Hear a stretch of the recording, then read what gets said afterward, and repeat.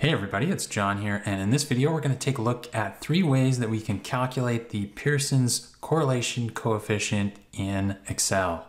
So a correlation coefficient is just a way to statistically measure how related two variables are. So for example, here we have height and weight, and intuitively these things should be related, but the Pearson correlation coefficient is going to give us a way to measure that.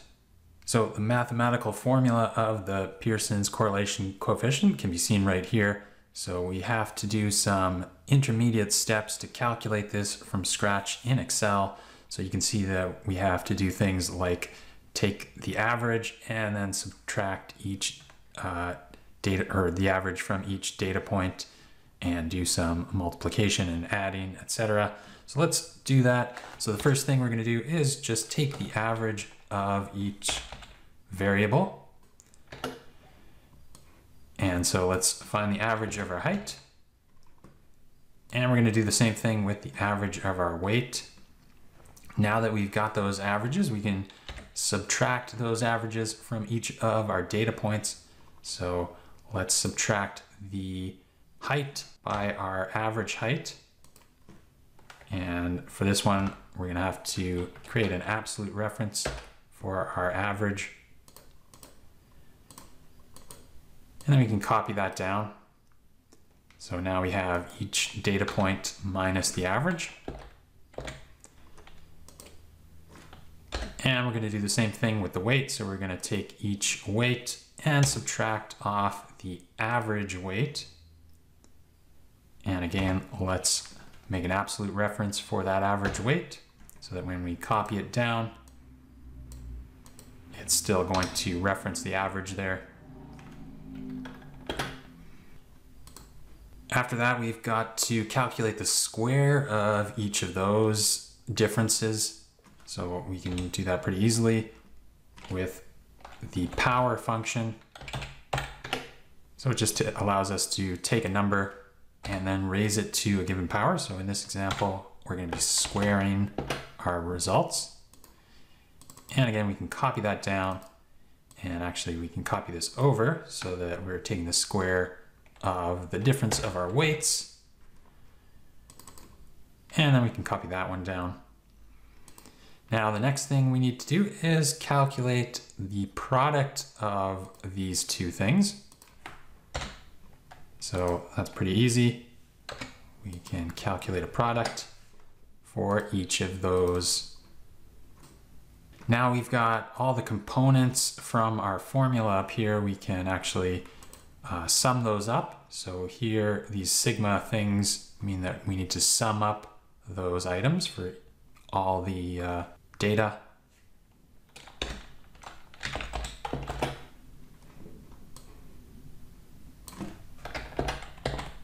So we can take the sum of those for each of those columns here.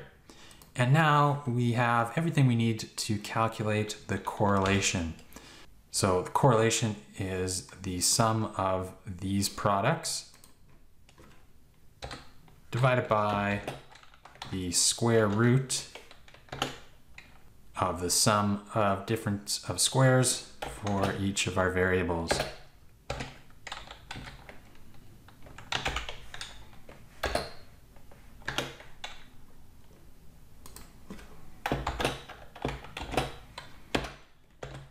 And if we've done that correctly, we should get a number between 0 and 1. So 0 means that we have something that's very unrelated, and 1 or closer to 1 means that we have something that's very related. So 0.97 means that these height and weight variables are very related. Now that's a pretty long process, but thankfully Excel actually has a function that will do this for us. So the correl function will calculate the Pearson's correlation coefficient for us.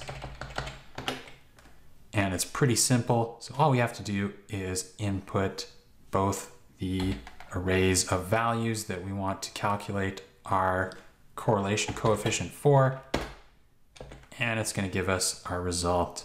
Another way that we can calculate the correlation coefficient is with the statistical add-ins. So if we go up to the File tab and Options, and that's going to open up Excel options, and we can go to Add-ins. And under Add-ins, we're going to go to Excel Add-ins. So let's press Go. And then you just want to make sure that you enable Analysis Tool Pack here. I've already got it enabled, so I can press OK. And once we've got that enabled, we can go to the Data tab, and you should see Data Analysis here. We can click on that and open it up. Now this comes with a lot of statistical calculations, but we do have a correlation calculation here. So let's select that and press OK. And then we need to supply the range of values that we want to calculate our correlation coefficient on. These are grouped into columns, so my data is in columns, as you can see. And the first row is labels for those columns, right? So they're not part of the data, it just labels for height and weight. And then we can choose where we want our output to go. So I'm going to select a output in the current workbook or current worksheet right here and press OK. And that's going to output this correlation matrix. So here we have height and weight, and we can see the correlation for that. Now the correlation between height and height is exactly 1. They should be perfectly related, same with weight and weight. Now this is not going to be dynamic like our formulas are, so when we add or change data, they're not going to update. We're going to have to rerun this data analysis tool pack to get updated results.